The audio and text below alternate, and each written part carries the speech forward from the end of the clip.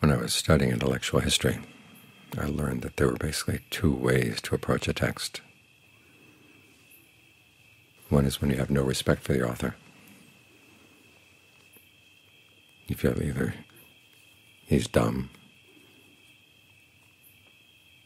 or he hasn't thought things through, or he's trying to pull a fast one. He's got an agenda, and you're trying to see through the agenda, trying to point out what's wrong with the text. And it's not hard. But there's another way you can read a text, which is to have respect for the author, to figure out there must be some way in which this text makes sense. And then to figure out what it is, see what the author's assumptions are.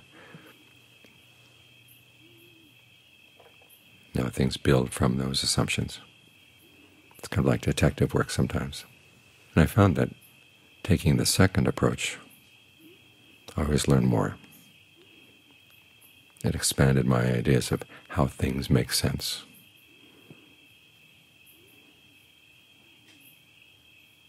So when I went to Thailand, studied with Ajahn Fuang, and one day he said, "Respect is a sign of intelligence." Part of me was surprised, but part of me understood. The part that was surprised, of course, was the teenager in me, who always thought that the smart kid in the class was the one who could see what was wrong with what the teacher was saying. But then there was a part of me that realized, when I showed respect to a text, I learned from it. It expanded me as a person. And so in the same way, when you come to the Dhamma, you show some respect for it, you're going to learn a lot of new things. Now this doesn't mean that you come totally unquestioning. After all, the Buddha did encourage cross-questioning when people didn't understand what he was teaching. He encouraged a culture in which the teacher was open to cross-questioning all the way to the end of his life. Next to the last thing he asked or said before he died was, "Are there any questions?" But there's a way to ask questions that shows respect.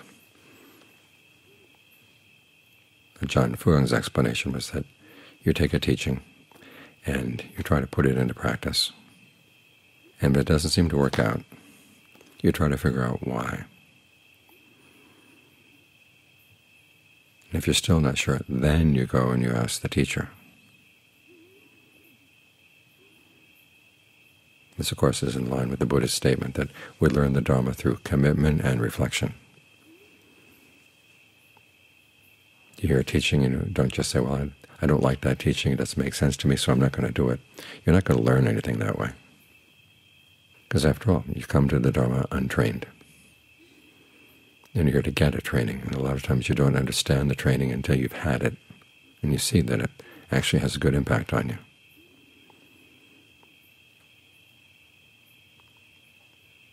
And if it doesn't seem to have a good impact, you're trying to figure out why. That's the second part of showing respect.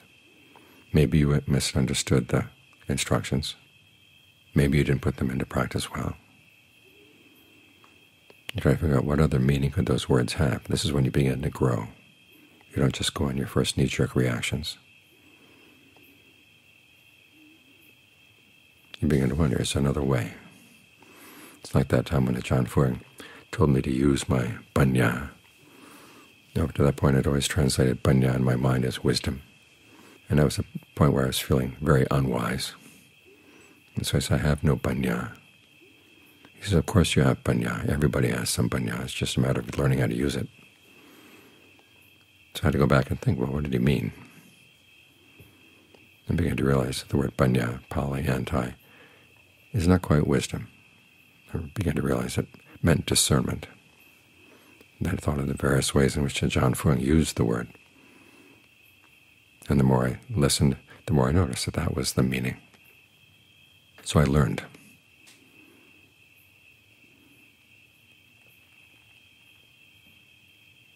So when we come to the Dhamma, we come from a different culture with a different way of training. We feel that we already are well trained. We've all had schooling. But we have to realize in a lot of ways the Dhamma is going to train part of us that has not been trained. Western schooling trains the intellect, not so much the character. And a lot of the values of Western training go against the values of the Dhamma.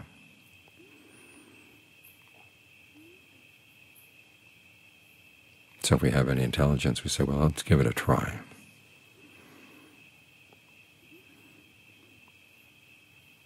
Otherwise, you put up obstacles for yourself.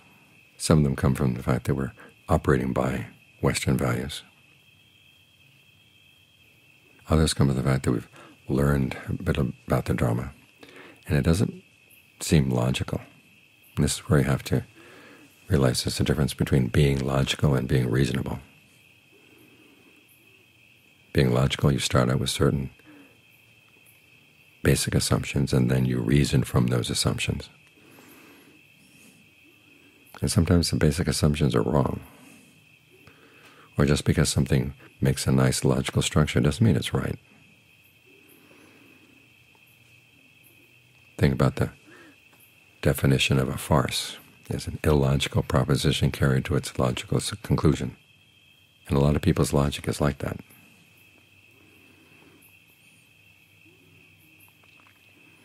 And then there's some simple Western ideas that just don't fit in with the Dhamma, like the idea that you should be independent, self-reliant. And here we have a community of people who are totally dependent on others for their food, clothing, and shelter.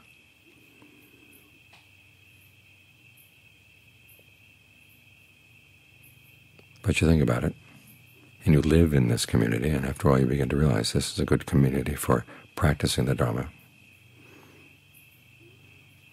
because we don't have to go out there and sell it to make a living.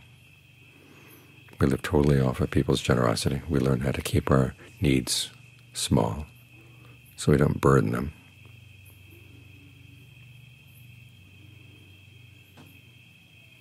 And we find that by living off of gifts, we can give the Dhamma as a gift, which creates a special environment for learning the Dhamma, teaching the Dhamma.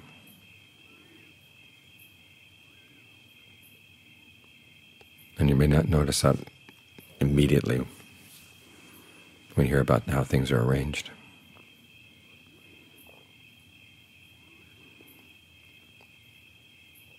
I know some lay Dharma teachers who complain about the fact that monks don't handle money. They say this makes them burdensome. But you have to remember the whole set of standards by which the Buddha taught his stepmother about how we can know what's Dharma and Vinaya. And one of them is that leads to dispassion. And this is where dispassion trumps unburdensomeness. Okay, we do burden people sometimes by the fact that we can't buy things. They have to buy them for us. So we go someplace, somebody else has to carry the money. But as the Buddha said, if the monks could carry money, then all the pleasures of the senses would be available to them. So this keeps things in check. There's somebody else who knows what we're buying. So at the very least we have a sense of shame about buying things that would be inappropriate. That's a case where things on the outside may look a little bit unreasonable or illogical, but they are reasonable. There are also cases where we simply misunderstand the Dharma. Years back we had someone staying here who would practice in a tradition where they translated the term Sakkaya Ditthi, the self-identity view, as personality view. And he'd been led to believe that part of the practice was trying to get rid of your personality, learning how to be affectless. And he was upset because the monks around here still had personalities. That's based on just a misunderstanding of the mistranslation of the term, or especially the term Silapata Brahmasa, grasping at sila and bhatta. It's often translated as rites and rituals. But sila doesn't mean right. It means either a virtue or a habit. And bhatta means protocols, practices. And some people say, well, before I came here I didn't have any rites or rituals that I was involved in. suddenly coming to Buddhism, there are rites and rituals. It doesn't seem right. But go back and retranslate the term. Before you came here, you had habits. Here we have other habits. You had other practices. Here we have other practices. It's not that people who are totally devoid of rites and rituals have abandoned that fetter. They still have their habits. The thing is, their habits are not very well thought out, or they don't lead to the end of suffering. And same with their practices. Here we try to make use of habits and practices. We realize, okay, they're not going to do all the work, but they're an important part of the work. After all, sila covers 3 factors of the Noble Path. We try to develop good habits and good practices, habits that are conducive to the end of suffering. And then we know when to pick them up and when to put them down. So we have to remember the practice leads to a goal, and it's aimed at a goal, and this is where the practice makes sense.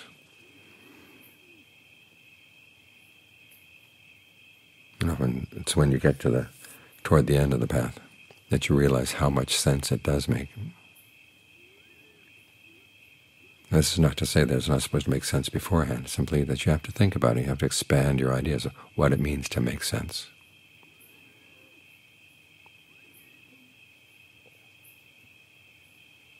Now, there is the difference between the culture in which the Buddha founded the Dhamma and some of the cultures in which it's gone through. In India, there was a lot of intellectual ferment and a lot of challenging debaters. The Buddha had to be very precise in his explanation of terms. He was very sophisticated in dealing with issues like that. And so basically he was ready for all comers, basically. You go through Thailand and there's less of a tradition of debate. In fact, in schools, students are discouraged from asking questions because it seems to imply that the teacher hasn't explained things properly.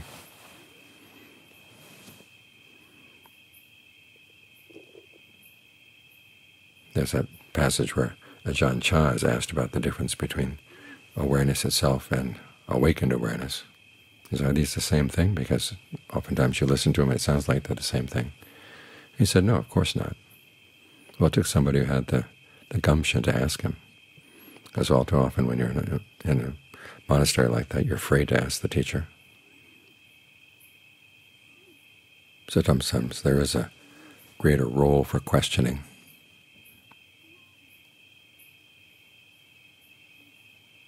Than we might assume. I mean, coming here to the West has been good for me. I've learned how to think up reasons for things I simply accepted when I was over there. I remember getting off the plane one time in Dallas, the first time I came back alone. Come out of customs, there's this guy with long frizzy hair comes up to me and says, why are you monks bald-headed? Why do you shave your heads? I took one look at him and said, so we don't get lice. The look on his face was worth it.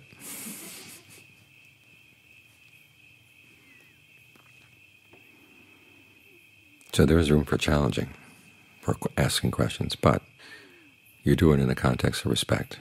You listen to the teaching, you give it a try, say, this must make sense somehow. And you learn. I remember John Fuang telling me that you always have to assume that when the teacher does something, he has a reason. He may not explain the reason, but you've got to figure it out. I know all too many Western monks went to Thailand and assumed that the reason the Ajahns did things certain ways is because they were Thai, which meant, of course, that if you're not Thai, you don't do them that way. You can do it some other way. But often there's a lot more going on.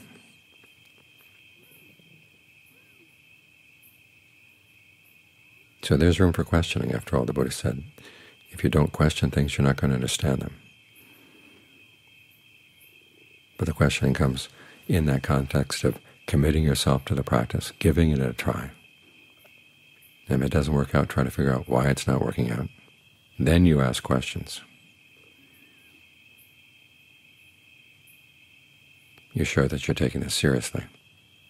It's in that way that an attitude of respect is a sign of intelligence. It shows a willingness to learn and a willingness to put aside your preconceived notions try something out. And when a teacher sees that, he's happier to teach.